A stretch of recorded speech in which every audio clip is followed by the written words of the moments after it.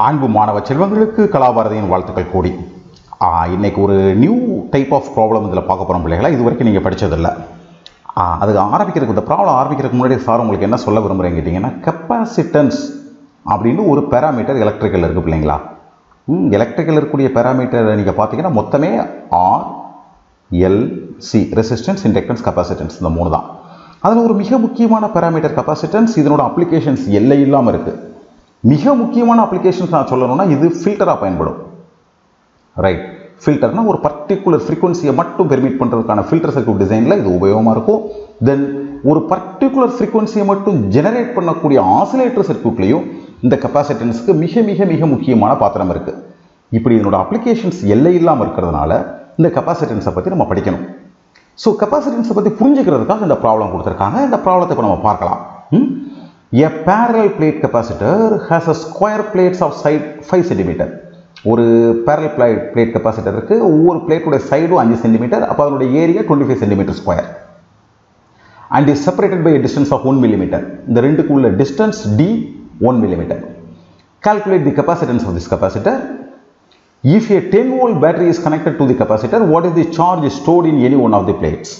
இதான் பிள்ளைகளா கேள்வி. இப்போ சார் ஆரம்பிக்கிறேன். இந்த மாதிரி பேரலல் பிளேட் கெப்பாசிட்டரில் கரண்ட்டு உள்ளே கூடி போக முடியாது. ரைட், இந்த கரண்ட்டுக்கு டிஸ்பிளேஸ்மெண்ட் கரண்ட் சொல்லுவாங்க. அதை நம்ம பின்னாடி எலக்ட்ரோமேக்னெட்டிக் ஃபீல்டு படிக்கும்போது நம்ம அதை புரிஞ்சுக்கலாம். இப்போ என்ன தெரிஞ்சுக்கோங்கன்னா, இப்போ இந்த பேரலல் பிளேட் கெப்பாசிட்டரில் இந்த சார்ஜ் ஸ்டோர் ஆகுதுன்னு வச்சுக்கோங்களேன். எவ்வளோ பாசிட்டிவ் சார்ஜ் ஸ்டோர் ஆகுதோ அதுக்கு ஈக்குவல் நெகட்டிவ் சார்ஜ் என்ன ஆகும், ஸ்டோர் ஆகும். இப்போ இந்த கெப்பாசிட்டன்ஸ் இருக்கு இல்லையா, இந்த கெப்பாசிட்டன்ஸ் அப்போ இயற்கை எதை சார்ந்திருக்கும் கேட்டிங்கன்னா, அதனோட ஃபிசிக்கல் பேராமீட்டரை வச்சு சொல்கிறதுனா அதனுடைய ஏரியா ஆஃப் தி பிளேட்டுடைய ஏரியா அதிகமாக இருந்தால் அதிக கெப்பாசிட்டன்ஸ் அதுக்கு இருக்கும். அதே நேரத்தில் இந்த டிஸ்டன்ஸ் குறைவாக இருந்துச்சுன்னா இங்கே அதனுடைய வோல்டேஜ் கிரேடியன்ட் ரொம்ப அதிகமாக இருக்கும். அதாவது சின்ன டிஸ்டன்ஸில் அதிக வோல்டேஜ் இருக்கும். ஸோ அப்போயும் அதனுடைய கெப்பாசிட்டன்ஸ் எப்படி இருக்கும், அதிகமாக இருக்கும்.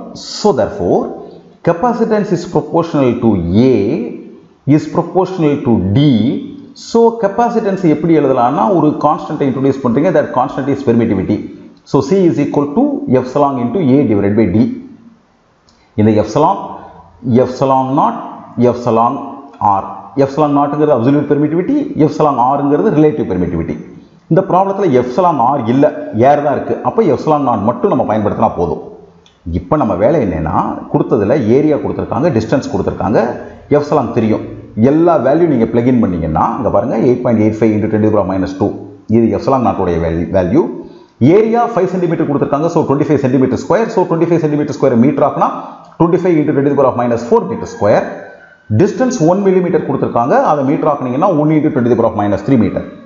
தென் சிம்பிளாக இதை நீங்கள் சால்வ் பண்ணிங்கன்னா உங்களுக்கு என்ன கிடைக்குது, 22.12 × 10⁻12 ஃபேரட். பட் இதை செக் பண்ணுற வேலைகளை பிள்ளைகளை பார்த்துக்கோங்க. இதான் மெத்தட். ஆன்சரை பிள்ளைங்க செக் பண்ணிக்கோங்க. Right, meaning 22.12 pico farad. அடுத்த என்ன கேட்டிருக்காங்கன்னா, எவ்வளவு சார்ஜ் அதில் ஸ்டோர் ஆகும் ப்ரொவைடட் பேட்டரி 10 வோல்ட்டாக இருந்துச்சுன்னா. நம்ம என்ன சொல்ல முடியும் கேட்டிங்கன்னா, இந்த அதில் சார்ஜ் ஆகிற charges is proportional, simply proportional to V. This Q is equal to C × V. சிங்கிறது constant of proportionality இந்த இடத்துல.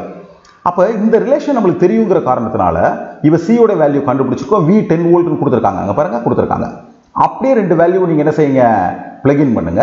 ஸோ நம்மளுக்கு என்ன கிடைக்கும், இங்கே 10⁻12ங்கிறது 10⁻11 மாறிடும். This much amount of coulomb store ஆகும். இதில் பிள்ளையை கவனிக்க வேண்டிய விஷயம் என்னென்னா, ஒரு கெப்பாசிட்டன்ஸில் ஸ்டோர் ஆகக்கூடிய சார்ஜுடைய அளவை மனசில் பதிய வச்சுக்கோங்க. ஸோ கெப்பாசிட்டரில் 1 கூலும் 2 கூலும் 3 கூலும்லாம் சார்ஜ் என்ன ஆக முடியாது, ஸ்டோர் ஆக முடியாது. அப்படி ஸ்டோர் ஆகணும்னா அந்த கெப்பாசிட்டன்ஸோடைய வேல்யூ மிக மிக மிக பெரிய சைஸாக இருக்கும். ஏன்னா கெப்பாசிட்டன்ஸோட வேல்யூவை தீர்மானிக்கிறது அதனுடைய ஃபிசிக்கல் ஸ்ட்ரக்சர் இல்லையா. எனவே இந்த சென்ஸ் இப்போ 1 மீட்டர்னால் நம்மளுக்கு எவ்வளோ தூரம் புரியுது இல்லையா, அது மாதிரி கெப்பாசிட்டன்ஸ்னால் நார்மலாக எவ்வளோ இருக்கும், அதில் எவ்வளோ நார்மலாக சார்ஜ் ஸ்டோர் ஆகும் என்பதை புரிந்து கொள்வதற்காக இந்த ப்ராப்ளம் பிள்ளைகளா.